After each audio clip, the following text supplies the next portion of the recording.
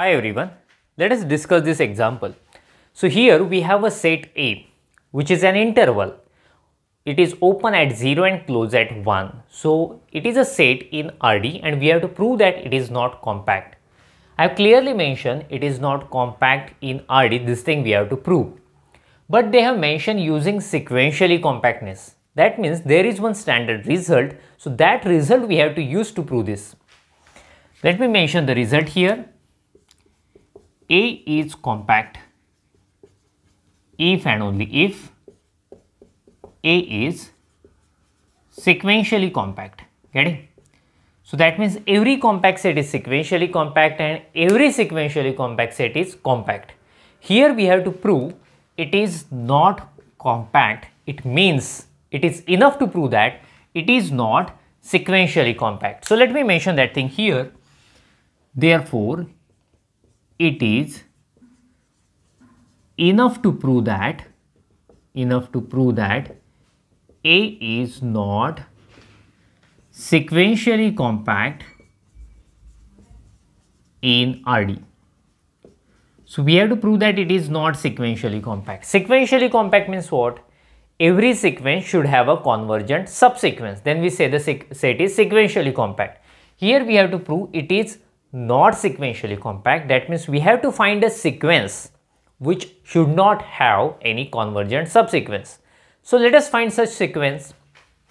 So I am going to take xn is equal to 1 by n. So this is our favorite sequence, right? So first term is 1, second is 1 by 2, third is 1 by 3, 1 by 4 and so on. So such sequence we have. Let me draw a simple diagram here 0, 1. So what is the first term of sequence? 1. The second term is 1 by 2. The third term is 1 by 3, 1 by 4, getting 1 by 5 and so on. 1 by 10 we will have somewhere here and so on. It means all terms of this sequence are gathering around 0. That means this sequence is convergent and converges to 0. So this is a fact we know. So now we have to prove that this sequence xn has no convergent subsequence in A. Okay, so let me mention. Now to prove that xn has no convergent subsequence in A. So this thing we have to prove. So I am taking any arbitrary subsequence of xn and we will prove that it is not convergent in A. Okay, let us do that. Let xnk be any subsequence of xn. I have taken any arbitrary subsequence of xn and we have to prove it is not convergent in A, right? But see, basically here that xn means 1 by n. Okay, as you can see here 1 by n. This is a convergent sequence and converges to 0. It converges to 0.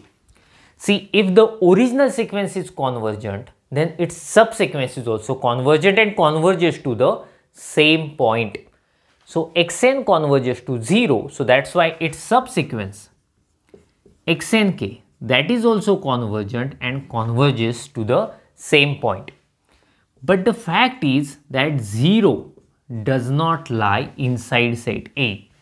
Since set A is an interval which is open at 0, that means A does not contain point 0. A does not contain 0. So therefore we can declare, therefore xnk is not convergent in A. It is not convergent in A since it converges to some point, but that point does not lie in A. So therefore it is not convergent in A. And see, we had taken any arbitrary subsequence of xn. So therefore xn has no convergent subsequence in A.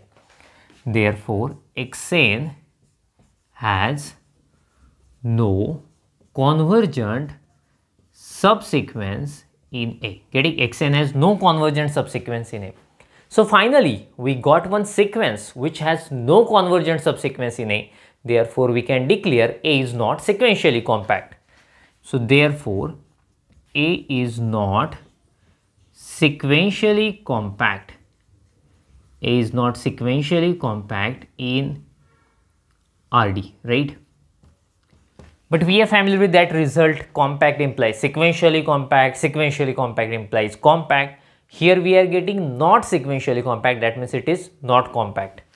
So therefore A is not compact in RD. So in this way we proved the given set A is not compact in RD with the help of sequentially compactness. Okay, make a screenshot of it, then we will stop. Thank you. See you.